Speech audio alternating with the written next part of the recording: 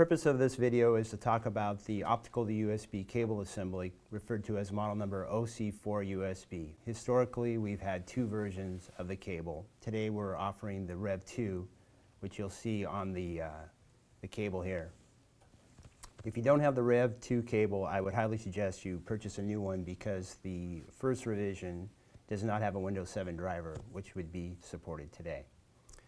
Today I'm going to go ahead and plug this cable into the computer to show you how the device manager updates to let you know if the drivers are or not installed. If you have internet access, it's best to look in the device manager. You can see here there will have other devices noted, meaning that the computer recognized the cable being connected, but the drivers were not acknowledged.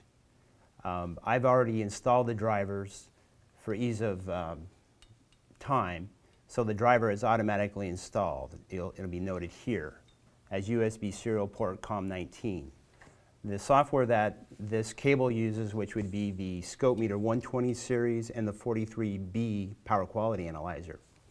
The 120 series consists of the 123, the 124, and the 125.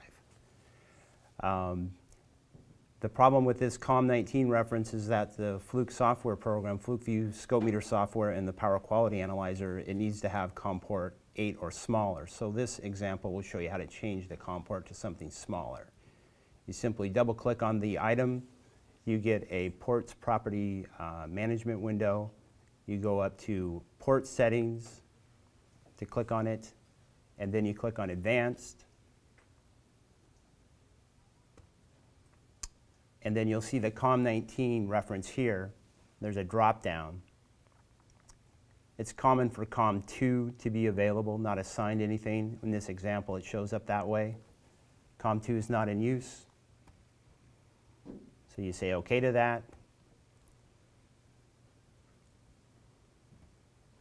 The device manager will update, refresh, and now it shows COM2, and it's available to work. The place that I got the driver doesn't happen to be available on the Fluke webpage at the time of this video, but it is on a webpage that the chip inside the cable uses called ftdichip.com.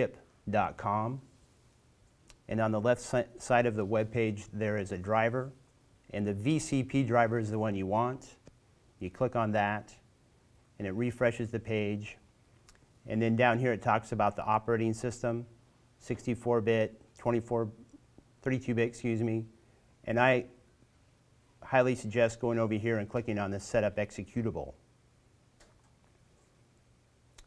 This file folder over here is just simply the folders with the files in it, and this is an executable. It's much easier to use, and you just simply click on it and then install it. Straightforward stuff. And that pretty much concludes the video. The idea is to get the drivers installed for the OC4USB Rev 2 cable to work with your scope meters and the power quality analyzers. Thank you.